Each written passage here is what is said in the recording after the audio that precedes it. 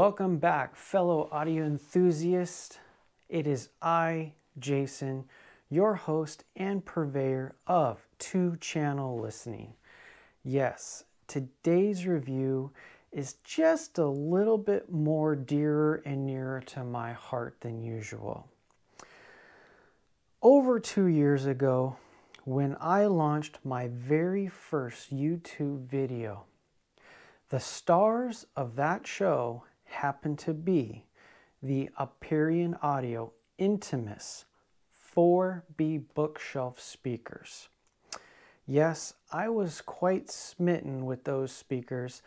They just had this level of fit and finish and build quality, performance for a low budget, very low retail, high performance factor. And they were just incredibly impressive to me at that time. And they just happened to be the perfect speaker for living the apartment life as I was at that time with my family. Little more than a year after that, a Dallasy bar from Aperion Audio happened to see that video and reached out to me. Said, hey, let's talk about doing a review on something more modern and new. Just happens to be at that time that I was planning my move out of Boise, Idaho, and I asked him to let's put this conversation on ice until I'm all settled in the new place and I can give it my full attention. Fast forward, here we are. I reached back out to Dallas. We got to talking and he said, you know what? You tell me, what do you think is the most ideal product for you to reveal for the two-channel listening audience? Now, you know me, I'm not going to go for the best seller. I'm not going to go for the most popular product in anybody's catalog. I want to review products that I think stand out uniquely for their own reasons. So it was a no-brainer for me to tell Dallas, ship me your top-of-the-line N6T towers. And here we are. For those of you who are newer, if you haven't been following the direct-to-consumer hi-fi market, you might not have heard of Aperion Audio before. But Aperion Audio, like Ascend Acoustics or like Tekton Designs, what you're getting is a different direct-to-consumer model. Those companies, they focus more on small batch quality. They focus more on small batch quantity. So you, the consumer, you're getting a higher quality product that has more value components installed in it, as well as saving at least 40% off of retail prices compared to other products that have a full dealer network. Now, I understand that buying from online only has its drawbacks, but most of those companies, they have something like 45 to 60-day return policies. So there's really not much for you to lose when testing out speakers like Aperion Audio. Now, for me personally, the Aperion Audio represents a unique challenge.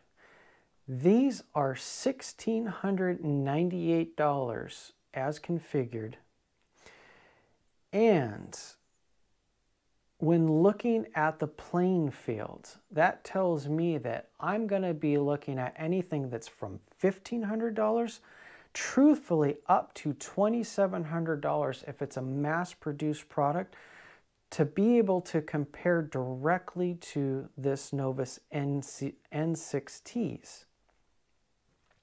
So I put together just real quickly just some of the speakers that I found that would be direct competitors to the N6Ts, and I have them here for you to peruse. Now, you're going to immediately recognize two of the speakers on that list. Yes, my very own pair of the Zoo Omen or the Zoo Dirty Weekend Mark IIs as well as the Tekton Arus. I bought both of those speakers, had factory extras added to them, and both of those speakers are a perfect comparison to these Novus because they each came in within a few dollars of this $1,700 price point. So, cue the beads of sweat starting on the brow of Mr. Dallas Ibarra as he continues to watch where I go with this review.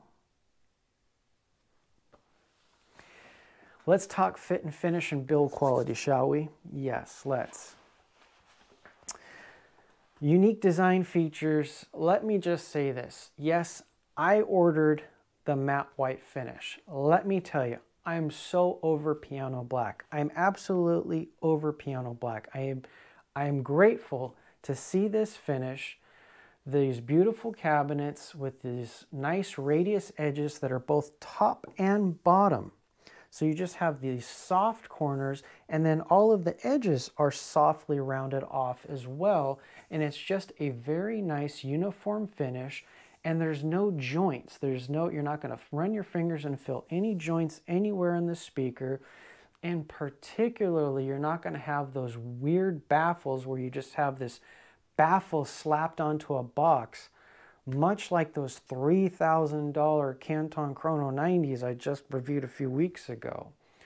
So just from a looks perspective and how it fits in the decor, let me tell you, it's a breath of fresh air to have something like this in the corners of my room that isn't absorbing and sucking light away like so many black speakers or piano black speakers. And you don't immediately see the fingerprints and just every little micro piece of dust that falls on the top of the speakers. So I prefer that. Around the back, you have one set of binding posts that are non-ferrous material, non-ferrous metal. Way to go, guys. And what you're going to see above the binding posts is what's becoming kind of a trademark Aperion audio offering for their towers. And that is that they have what they call the treble mod.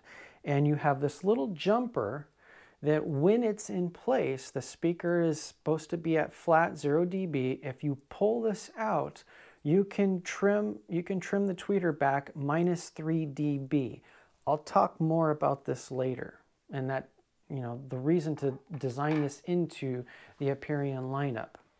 Around front, you have very nicely integrated, simple and easy to slide off grills. It's actually made out of a very light wood.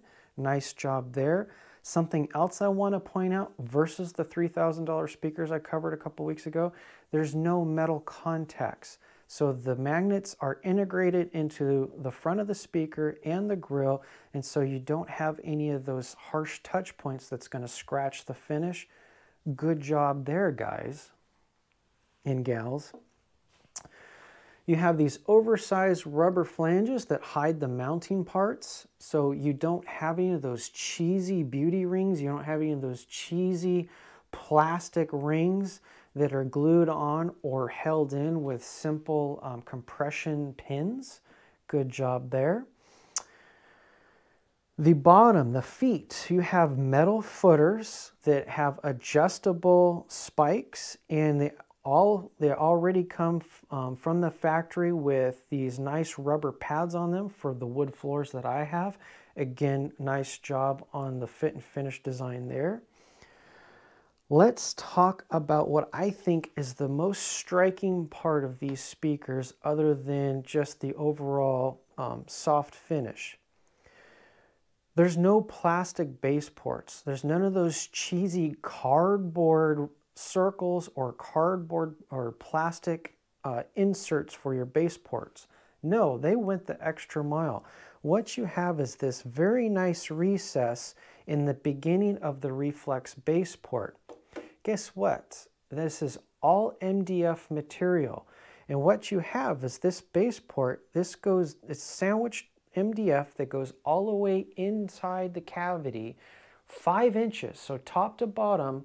This is tuned to go in 5 inches into the cavity of the speaker itself, and basically that helps to manage the airflow and reduces the turbulence. So what you have is you have a front-firing noiseless bass port.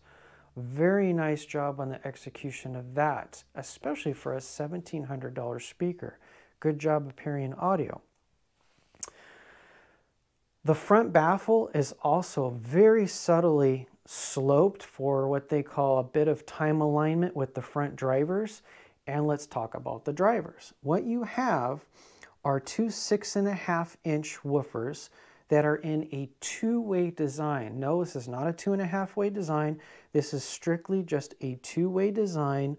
MTM, 6.5-inch, 6.5-inch, both play up to 2900 hertz, and the handoff goes to this German source soft dome 1-inch textile tweeter that's supposed to take everything all the way up to 30 kilohertz. And that's finished and affixed to this metal plate. I would be remiss if I also didn't talk about the crossover. This is the direct-to-consumer benefit to you, the buyer. Look at the parts quality of this $1,700 speaker, folks. Look at those resistors. You have actual ceramic resistors, not sandcast resistors. You have actual polycaps, save for that one lowly little electrolytic cap. And then you have the 3 coils, 2 iron core and 1 air coil on a very simple crossover that also has to take into account that it has this trim jumper as an option. Very simple, and it makes it for a pretty efficient design. It is a 4 ohm speaker, but it's 89 dB at 1 watt, and no issues with my smallest D77050 NAD integrated amplifier. All right. So having covered off on the absolute fit and finish, I think in person it is a very handsome speaker, fits well with the decor, and at its price point, I'm going to say it smokes the fit and finish of my Tekton or Ruse that I have had. Okay, let's talk about the setup. Now, I have to elaborate a little bit more than usual with the setup of these speakers. These were fresh out of the box, and I gotta tell you, they were pretty darn bright to me. And it didn't matter what the toe-in was, it didn't matter what the distance was in the setup. I did lots of playing over the first couple of weeks to get these things going. I can also say with absolute confidence that it had a lot to do with the break-in, because behind me I have no less than 6 different amplifiers, and across all 6 amplifiers there was a consistency with a hard bite above 85 dB playback with the N6Ts. So these naturally have a very high upper tilt factor to them. There was a magic number. I'm going to say it was around about 50 hours. At about around 50 hours, there was a mellowing out. And then I also stumbled upon another fix to help balance out the sound of these while I did my critical listening. So while Aperion Audio does give you this treble mod, the issue I found with the treble mod is that when I pulled this out to cut the treble back 3 dB, all that really happened in their normal sitting position is that the upper woofer tended to overpower and give just a little bit more bloom to the mix. The tiniest little bit of recess with the tweeter basically attenuated some of the detail that I was hearing prior, so I didn't like that I was now missing some of that detail. And in no way, shape, or form did this trim help or aid the actual mid-range presentation of the speaker. So what happened is I just put this back in for the remainder of all of my critical listening. And I decided, you know what, I was going to try this. What I have here is a set of very affordable 1.75 inch tall subwoofer cones from Sound Addicted. So I placed these under each of the speakers, and that helped raise the tweeter to a little bit more in line with my ears at my listening position, so that they weren't far off and I wasn't hearing so much of just the upper woofer. That tended to give a better blend between the hitting over 50 hours and these little subwoofer cones. That really opened up and kind of at the same time mellowed out the mix that I was hearing with the Aperions. Your mileage may vary. And here was how I ended up with my final configuration. They were tilted in roughly about 10 degrees off axis for the balance of my critical listening.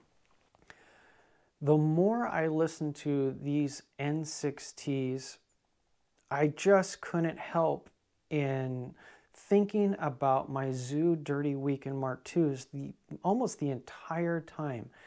These are so closely voiced, or I should say so similarly voiced with the characteristics that my Zoo Dirty Weekends had.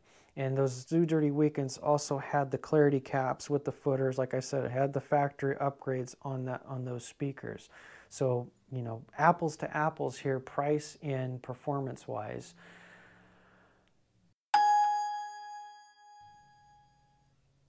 The other key characteristics that they felt like those two were just, you know, brothers from another mother, is that both speakers have this tenacious ability to give you bleeding edge or leading edge detail. When it comes to metallic instruments, you're getting every detail out of those instruments, very long decay times, lots of inner detail. And I would also say, even like with the wind instruments, you're getting a high degree of a lot of airy bloom, strong bloom from these speakers, just like how I remember with the Dirty Weekends. As a matter of fact, that brought me to listening to days on end. I went through so many tracks, so many albums of Aaron Copland, and I spent a lot of time going through Aaron Copland's ensembles. Appalachian Springs. These speakers can, with their front firing ports, they can do those dynamic timpani drum strikes very well. Absolutely sharp, absolutely punchy, good depth to them, and again, reminding me a lot of the front firing Tekton Arus, similar in fashion, but I would say as far as bass integration into the room, I would give the slight nod to the Zoo Dirty Weekends because they have the down-firing finger ports that distributed the bass more evenly into the room, to where these were more in line with the front-firing Tekton Arus. Now, speaking of that bleeding edge details, there's something about the Aperion lineup, especially these Novus, where these are trying so hard to be overachieving speakers at their price point. They want to do everything as best as they can, and yet, you know, with that amazing detail retrieval, there were times where when I got a little too happy with the volume on the remote, these German tweeters would unceremoniously slap me about my ears. So that's just, you know, that was just the nature of the beast with these. To illustrate that point, while listening to Aaron Copland's Symphony No. 3 with Simple Expression, about 6 minutes into that, now I was using my middle of the road, my NAD C388 integrated amplifier, 150 watts, with the Blue OS module, what I found to be a really good balance with these speakers for a majority of the time. However, 6 minutes into that track, Mr. Aaron decided to blend in high sharp violin notes with high sharp flute notes, and for our added pleasure, he decided to go with the high notes of the glockenspiel. Now for me, that was just too much of a good thing. You had all those high notes swarming together into this cacophony of melodrama, and it was a bit too much for me. Much like the Dirty Weekends, I remember. And for that round, once again, I would say that my ribbon tweeter equipped Tekton Urus, those went out hands down for the smoothest upper treble presentation at this $1,700 price point. And another perfect example of letting you know how good or not so good your source materials and amplification are, I was playing one of my other favorite tracks, which is from the Alan Parsons project. It is Tales of Mystery and Imagination. You know it well, track number 2, The Raven. When connected to my 10-year-old Peachtree separates, those original Peachtree separates, Mr. Eric Wolfson's synthesized vocals, with all of my setups, they're either intelligible or they're not so intelligible. Sometimes that synthesized blended voice can be a little warbled, or you don't exactly make out every single lyric. And as I found out with the Novus, I definitely struggled to hear every lyric clearly until I plugged in my very fresh Peachtree pre-DAC with the Gain 400 amp connected to the iFi DAC. With that, all of a sudden everything sharply came into view, and I can hear every single syllable as Mr. Eric went through the very famous Poe poem. Very enjoyable listening with that combination with the Novus. However, what I find to be something I have to pause on when it comes to the amplification, my much more expensive Harbus C7 ES3 ES XDs. Oh, this guy's Novus N6T. Yeah. Anyway, God, pisses me off. But my much more expensive Harbus C7s. When listening to those, you know what, guys? I could connect this old D7050 NAD amplifier that you can buy used right now for anywhere for $250. And you know what? I've got hour after hour after hour of enjoyment with those Harbus.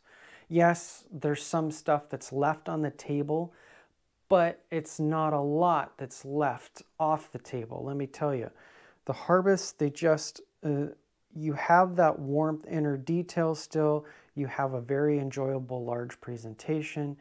And what I'm getting at is those speakers, while they are very expensive to me at $4,800, the juxtaposition is I can attach a $300 integrated amplifier to them and live with them for a very long time. What's interesting about something like a Zoo, and especially these Aperion Audio N6Ts with their nature, is they only really sounded their absolute best, their cleanest, when attached to my most expensive combinations totaling over $4,000, which how often are you going to throw a $4,000 front end at a $1,700 speaker? So, you know, when I connected the D3045, for example, that left a lot off the table, and it made it so that I was only really happily listening to these at 80 dB or less. When I started to go above that, the amplification in there just, I would get a fatigue factor, let's just put it that way. And so I find it's, you know, the musicality of these speakers and their tenacious ability to be so detail driven, so want of the absolute last say on what you're going to hear in any given track makes it pretty tough to listen to some of my hard rock. And there, and basically that brings me back to the happy medium that I found with why I chose my Tekton Arus over the Zoo Dirty Weekends. The Tekton Arus, once again, with that 10-inch eminence cut off at 5,000 hertz with that ribbon tweeter, let me tell you, again, you could throw whatever amplifier you wanted to at those speakers, and they were enjoyable all day long at just about any dB level. However, those are not exactly meant to be dual-purpose speakers, and that brings me back to what the Aperion Audio overall company arching philosophy is. They engineer these speakers with absolute duality in mind. And what do I mean by that? They specialize in home theater packages. They specialize in home theater speakers with the Bravos line and the Novus line. I take these, I throw them in my front room, and I have a Marantz SR7050 home theater receiver.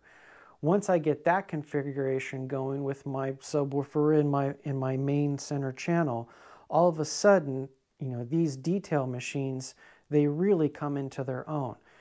You want to hear the gravel spitting across a dirt road? Check. You want to hear that gently wafting breeze through the tall grasses in a large field? Check. You want to hear the light rhythmic pattern of rain falling on a tin roof? Check. You want a rapid succession, instantaneous, ear-splitting sequence of gunfire? Checkmate. Boom. Yes. That's when these speakers really come into their own as the front mains of a home theater system. Now, very unlike Zoo Audio, very unlike Tekton design audio,